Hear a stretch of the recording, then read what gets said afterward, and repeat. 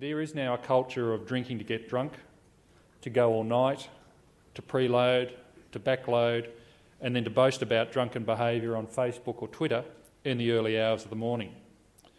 Something has changed, but what? The answer, we think, is a combination of social, environmental and economic drivers.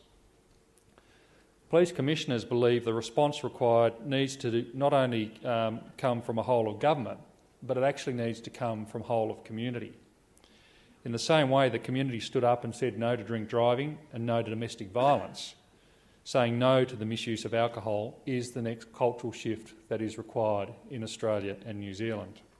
This is one of my favourite quotes, that every child needs someone in his or her life who is absolutely crazy about them. I think it's a critical aspect to think about these relationships. You know, you think about the children with whom you work, the children in your neighbourhood, the children in your community. Do they have someone in their life who is absolutely crazy about them, who really thinks they'll be a success, who listens to them when they have something to say? And if they don't, really think about ways to go about changing that. It's interesting, we asked them, these young leaders, what they thought were the qualities of themselves and the other young leaders, and look at their list, you know, listening before talking, approachable, brave, compassionate, they can assess and read people and what they need, problem solver.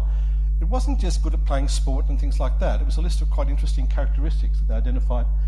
So this is their true life story: rejection, acceptance, poverty, begging on the streets, drug and alcohol addictions.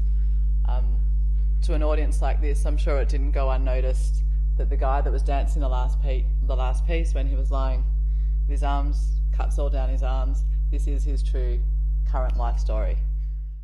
In terms of risk, there are some activities that are lower risk and higher risk, but basically anywhere where there's blood present, there can be a risk of transmission.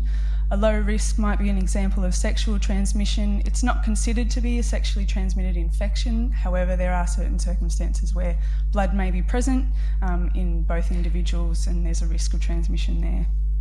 Some moderate risk categories include mother to baby or vertical transmission, unsterile medical procedures, and needle stick injuries to healthcare workers, and body art and tattooing kind of floats between moderate risk to high risk depending on the circumstances, but overwhelmingly the highest risk activity for hepatitis C transmission is the injection of drugs.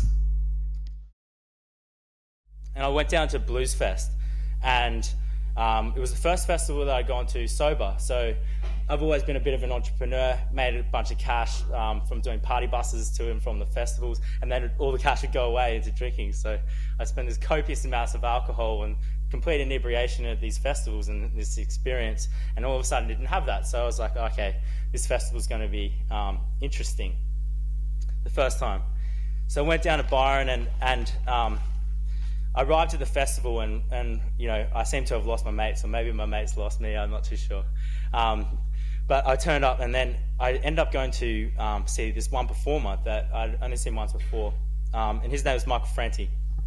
And I was standing there watching this guy perform, and I was like, oh my God, like he just had this whole crowd of 5,000 people just completely captivated by what he was saying. They were jumping, he was saying, everyone jump, and the whole crowd was jumping, and then following that performance, everyone was singing on the way home. And it was a moment of realisation. I was like, well, if I want to inspire the change in people around me and in the culture at large, then I'd just be like this guy, you know? I can't be the guy pointing the finger, going, there's something inherently wrong with the culture. I need the person that's willing to stand up and put myself in that position where I'm inspiring people to jump up and dance with.